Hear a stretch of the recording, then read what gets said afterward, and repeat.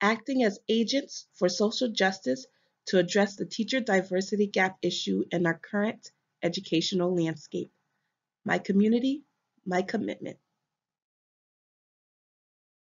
My Community, My Commitment is an initiative that branched off from the My Classroom to My Colleague MC Square collaboration between CCNE and HFT. The Connecticut Center for a New Economy, CCNE, promotes racial justice and immigrants' rights, advocates for workers seeking employment, the right to bargain collectively for better wages and a voice on the job, supports public education and job training, and works to expand access to health care and affordable housing.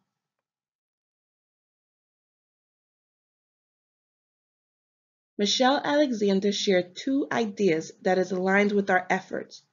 One is that we have to stop and talk about the racial dynamics that have created the conditions where we live and work.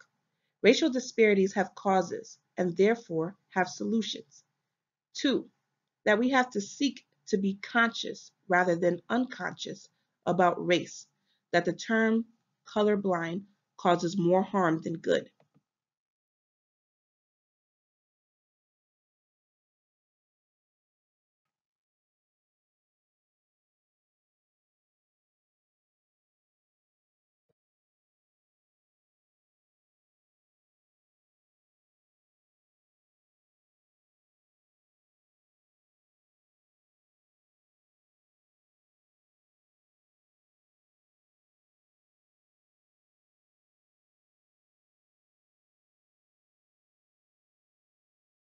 Here we have a comparison of household net worth, which means everything you have, like a table or a car or a house, minus everything you owe, like student loans or mortgage.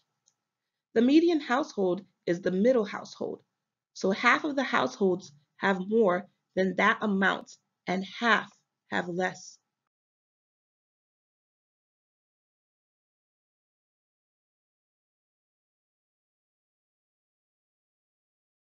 Here is the unemployment gap between whites and people of color at the country level.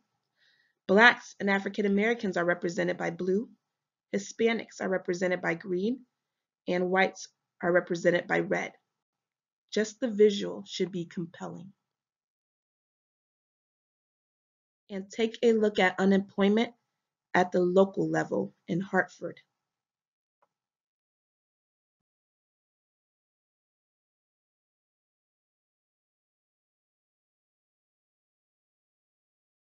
Chronic unemployment in Hartford, shown in the previous section, has created the highest poverty level in Connecticut. Poverty in Hartford is 3 times higher than the level for the whole state. And if you look at the gold bars, you can see that children in Hartford and throughout Connecticut are more likely to live in poverty than the population as a whole. Nearly half of Hartford children live in poverty. Now take a look at the poverty guidelines for the persons and family households. Here is a list of all 39 of Hartford's census tracts in order by the percentage of children living in households with incomes below the federal poverty line. So for example, in one section of Frog Hollow, almost 72% of the children live in poverty. Here is the map of Hartford divided into the 39 census tracts, the red lines, with the percentage of children living below the federal poverty level scribbled in each census tract, which is the blue handwritten numbers.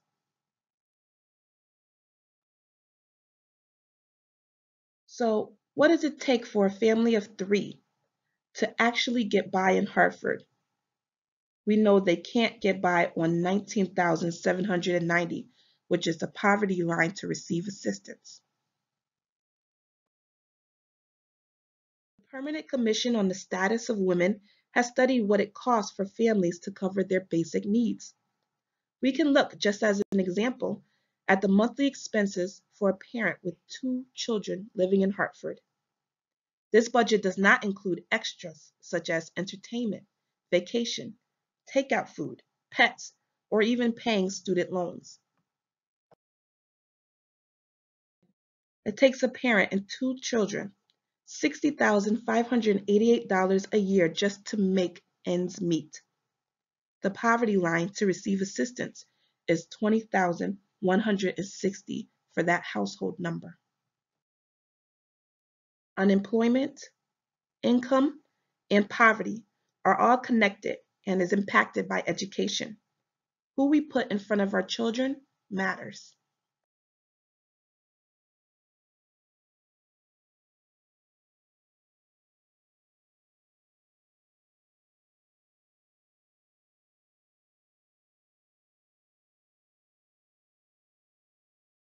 While the Hartford School District leads other districts with 21%, according to the State of Education Department EdSite's database, there has been a decline in educators of color for 13 consecutive years. So what are we doing to retain the few Black and Latino teachers we already have during this educator of color crisis?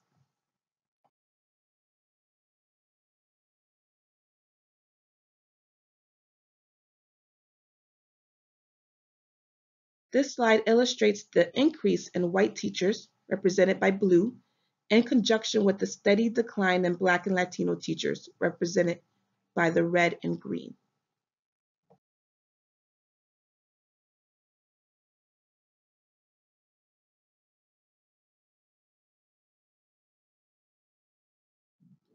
Hartford is not unusual.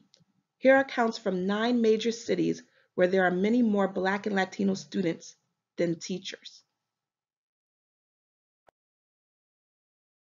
This is just 3 columns from the previous slide, pulled out so that they are easier to see. And here is just one more way to look at it. And how does this data speak to you? What is your truth?